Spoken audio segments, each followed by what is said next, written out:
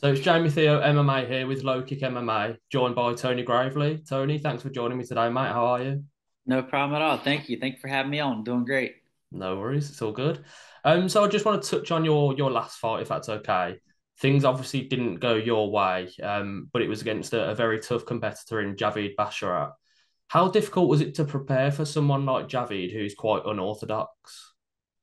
It's really hard when someone he moves very different in the some of the things he does, even though he keeps his hands down and things, he still does a really good job of like getting his head out of the way. So it's like, the way he looks, it looks like he's really easy to hit, but he was actually really, really hard to hit, really evasive, good at avoiding, when I wanted to exchange, and just hard to deal with.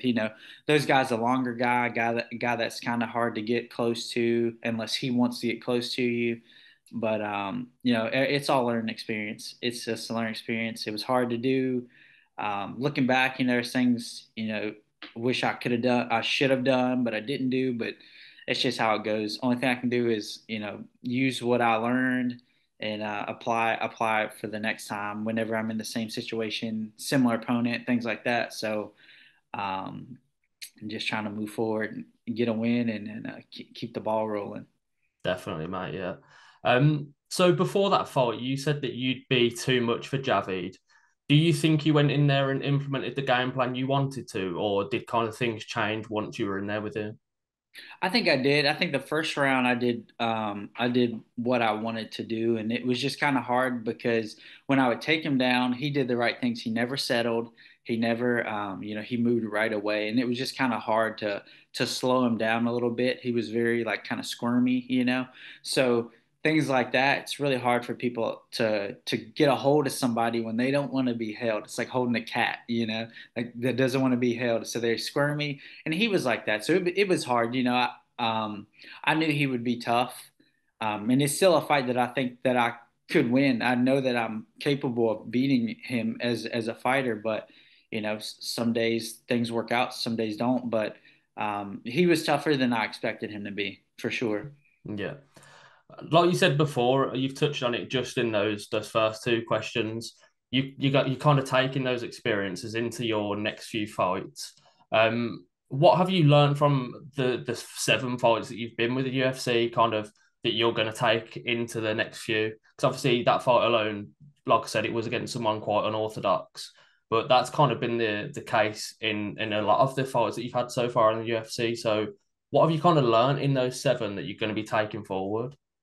I think the biggest thing is being able to adjust on the fly, like between rounds, being able to adjust what you're doing, what you're doing right, being able to keep doing those things, and also the things that you usually do right that aren't working, how to just kind of go to the corner, reset, take some deep breaths and come back out and change what you're doing to make it work, because sometimes it's easy to, you fight a certain way, you do certain things, you get stubborn, you come out and you want to keep doing it over and over because as a fighter, as a wrestler, things like that, you're kind of, we're stubborn, we want to do what we're going to do, and we want to like push past the adversity, and sometimes you have to kind of step back, reassess, do something else. And I'm learning to continue to do that, and my UFC career has helped me with that. It's, I've learned a lot throughout my career, and well, my career in general, but especially the UFC, because everybody's tough. There are no easy fights.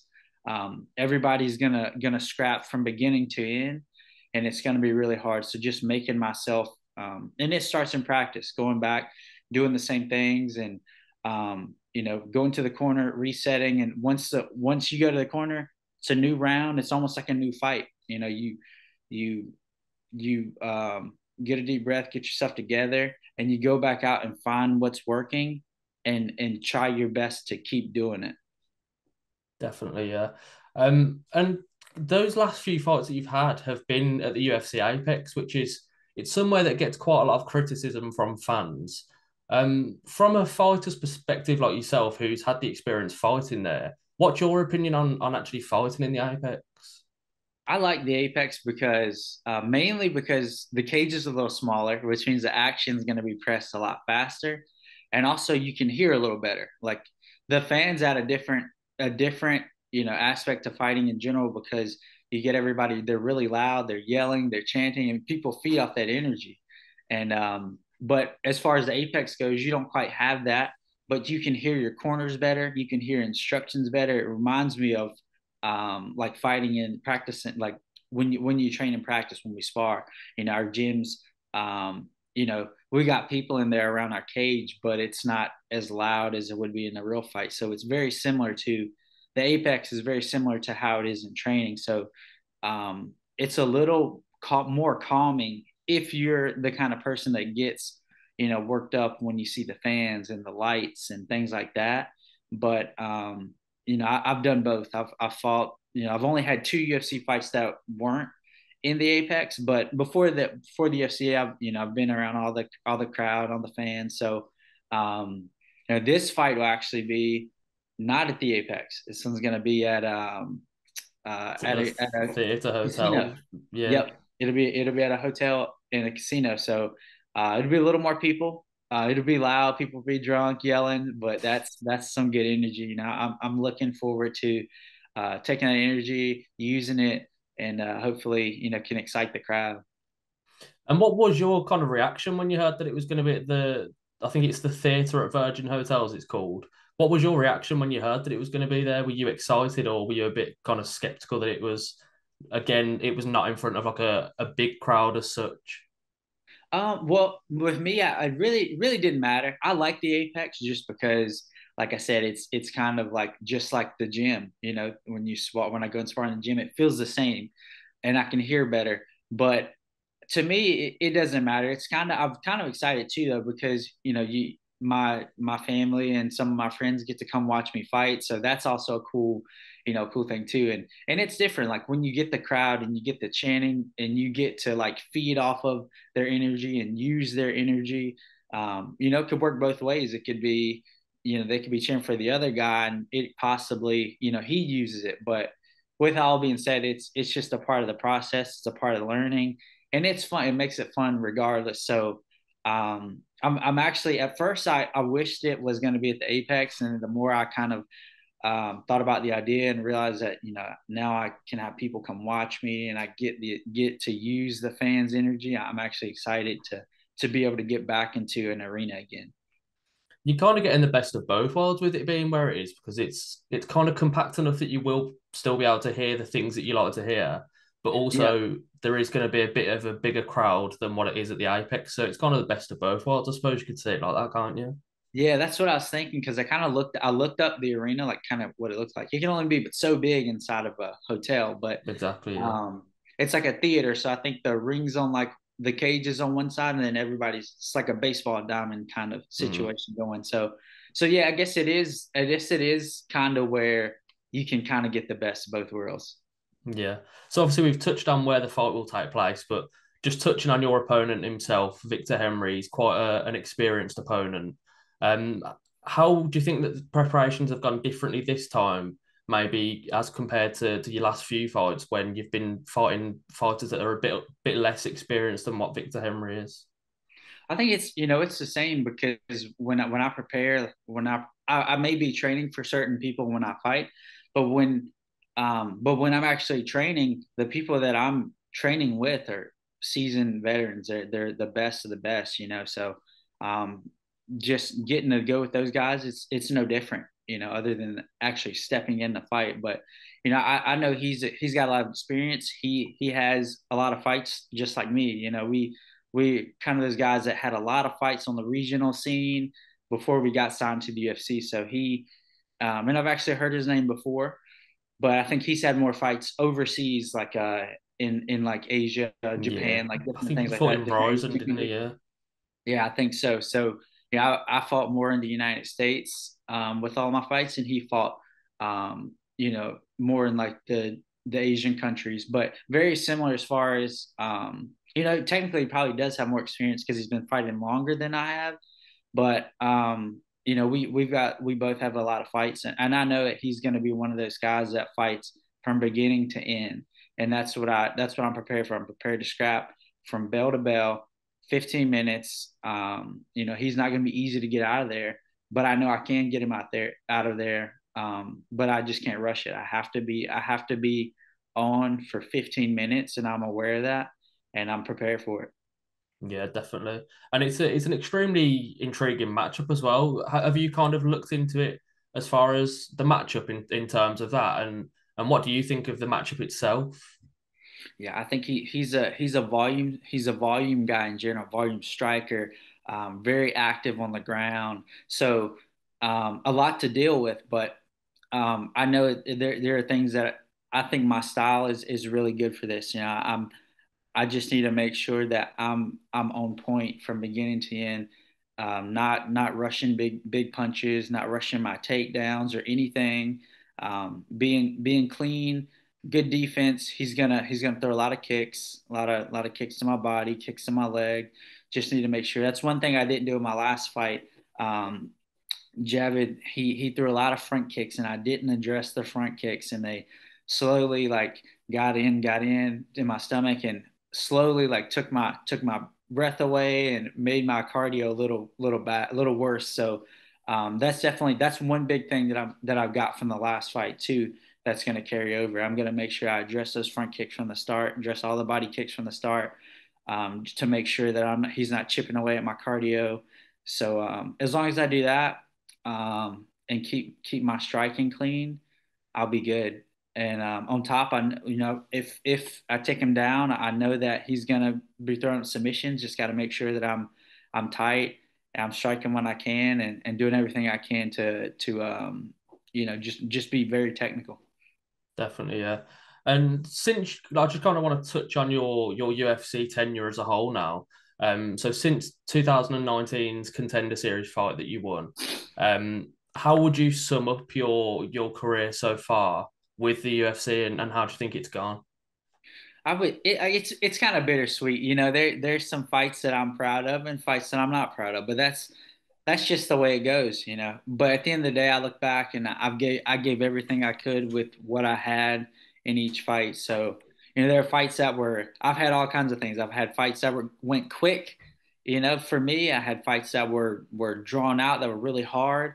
I had fights where I was winning and then lost, and so it's a roller coaster, just like life. So, but it's been good. It's been good. I can't complain at all as far as getting the opportunity to do something that I love and getting the opportunity to continue to live out a dream. So this fight's really important for me. I got to win so I can keep doing that. I gotta keep winning. I keep showing that I belong here so I can keep living this dream out.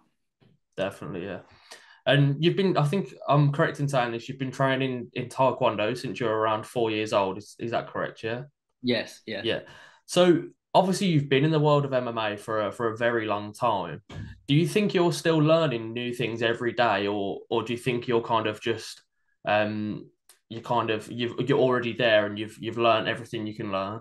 No, no, this is a sport you will not get any you will not be successful if you think that you know everything, because there's so much, and it's constantly evolving. Like from the time I first started fighting to now, the sport's already evolved so much, especially since I started watching it as a kid.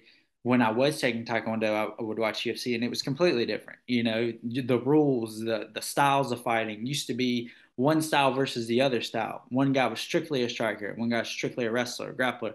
But now everybody sees the sport as the actual sport. MMA isn't just boxer versus a wrestler. It's everybody knows how to punch, kick, elbow, knee, grapple, all that stuff. So it's constantly evolving. So with that being said, if you want to be good, you have to constantly evolve. So I've been an American top team for about 3 years now, and I've been just soaking stuff up like a sponge. So, every fight I go out, I see the differences. Maybe other people don't necessarily see the differences, but I can see and I can feel all the differences I'm making, the gains I've made, and I just look to do the same thing every time. Just look to go out and show my progression, not only for the UFC but for myself. My ultimate goal is to be a champion, and I know it's a hard goal, but as long as I give my best, I'm happy with the results either way. Yeah, for sure. And then just the last thing I'd like to do is I've got a couple of more fun questions for you, if that's okay. Okay. I like to call it split decisions because it kind of it's not putting you in that position where you have to make a split decision, but you'll see what I mean when I kind of read the questions out. Uh, Have you ever heard of Hot Ones, the Hot Wings Challenge? yeah, yeah, I have. It's a bit like that where it's just quick fire questions. So Okay. just answer them as you hear them. So the first one is if you could change or add one rule in MMA, what would it be? I really like that like in the for one FC you can knee and kick a down opponent like Pride rules. I Mm. wish that I could do that. With that being said, I might be on the other side and say like, Yeah. "Oh, that sucks." Yeah. But I'm in a position where I'm always in those situations because like if I was in side control to be able to throw a knee is like a game changer. So that's one rule that I really like that I think I wish they would add. I understand why they don't have it, but that's a rule that I would like to be able to do. Yeah, I like that one. It's a good one that I very rarely hear fighters say. Like you said, maybe it's because they don't want to be on the receiving end of it, but Yeah, yeah, yeah. I like that one. Yeah. So the next one is if you could only eat one meal for the rest of your life, but it gave the perfect nutrients, what would it be? Man, that's a tough one. I Mm. would say sushi. Oh, okay. Sushi's Big like a sushi good, fan. you get a little bit of everything. You get some rice in there, Yeah, some vegetables, some meat. I would say if I could only eat one type of food, and you can change sushi up pretty, that's true. Yeah. So I would say probably sushi. I'm gonna come clean. I've never tried sushi, so Oh my I gosh, you can't got to back you on try that it. one. There's a Yeah. million kinds of sushi. Like Mm. I think most people think it's just completely raw fish all the time, Yeah, no, but it's that's not. no, yeah. It's not. There's all kinds. What have you got a favorite then that you'd recommend for me to try or Um, there's all putting you kinds on of the spot different there, aren't rolls. I? It depends on if you like, do you like raw stuff? Like, would you eat like a I piece would of eat, like a yeah, I'd raw try it, yeah. salmon or something? Yeah. So there's all kinds of like types, but I don't really know the Hmm. names. I just kind of look on the menu at Yeah. what sounds like some stuff I like, Yeah. but it all ends up tasting pretty similar, but Mm. it's good. Yeah. Okay, so the next one is you're in training, you're at the gym, and someone lets you play one song. What's the one song that you're playing? Man, the one song. It's in a gym setting, so maybe that might change your answer. Uh, Man, that's a tough one because I Mm. go through my song list changes per mood. Yeah. Um, man, that's a good question. I'm I've stuck on stumped that you one. there. Have you got like a hype song or anything like that that you like No, putting I on to don't get you really in the have a mood of? specific song that like gets me hype. Mm. My mood changes so much, and my wife is always laughing at me because like I'll play the most random songs, like they just completely opposite like in the like the genre. So that Mm. one's a tough one. That Yeah. something upbeat obviously, but I don't know. That's a tough one. That's a really Maybe tough one. we'll come back to that one at I like another old point. school. I like old school hip hop though. Okay, So yeah. like Something something around along the lines of those. old school Yeah. hip hop. Okay, I like that. So this one you can take it however you want it. You can do it part by part. But the overall is if you could make the perfect fighter using fighters from past and present, who would you use for the attributes of grappling, striking, and heart? Hmm. For striking, I would use. I really like. I like Piotr Jan's striking. I really like his striking. He came to our gym one time, and his striking's really clean. I Mm, like his striking. Um, I would use Marab's cardio. His heart and cardio. He's up there. Um, um, Jiu-jitsu. I would use.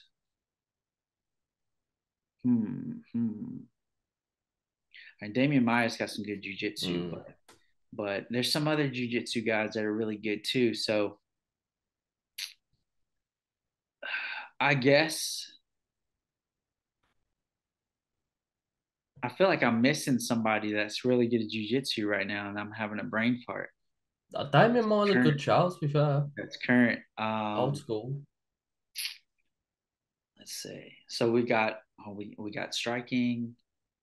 Um, we You could got use it as a grappling as a whole as well, though, if you wanted to. So you could do like jiu-jitsu and wrestling all in one. So who's got the best all-round kind of that sort of thing? Unless hmm, you're thinking someone that I'd jiu-jitsu as a say whole. as far as I really like, well, as far as wrestling, I think Henry Cejudo is the best wrestler. Obviously, he's a Olympic gold medalist, which is hard to beat. You know, his Hmm. wrestling's up there, so it's really hard to like. But he doesn't have the jujitsu though, so it's Yeah, kind of that's hard to true. mix those two. So Yeah. I would say I would like the reach of John Jones. If you could, Yeah. this would be a weird looking body, you know, like Yeah. a weird looking Very. body, Yeah. you know, it would be like the reach of John Jones with the power of Francis Ngannou. Yeah. This person would look like a bug. They would just look like weird. And the chin of, let's see, who's got a good chin? Um, Man, who's got a good chin? There's quite a few, even from the past as well. You Nate can use the Diaz has fights a from good the chin. past. Yeah, yeah. He's got a good chin. Mm. A name that comes up quite frequently when I ask this question is Max Holloway.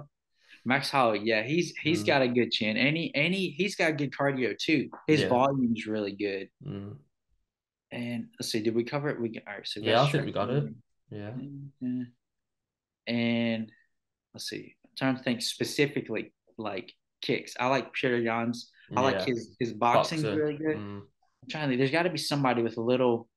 I Wonder like Boy. yes, his kicks are really good, Mm. and I like Corey Sandhagen's fluidity. I like Yeah. how he Mm. covers space really well. So Yeah. That's these great. these Sounds like a perfect fighter. these body types are completely different from Yeah. my body type. Yeah. It sounds like a great fighter though. I'll It give you does. that. It sounds like a weird looking person though, but they're Yeah. really good. Yeah. And then the last one, mate, is how does your fight with Victor Henry go down on March the 11th?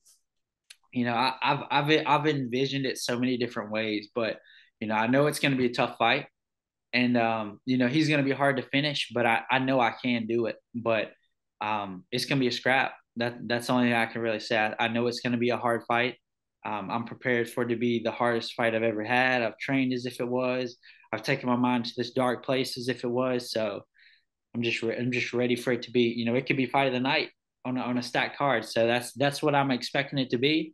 But I'll be ready to finish whenever I get the opportunity. Amazing. The last thing I want to do as well is congratulate you and your wife on the recent pregnancy announcement.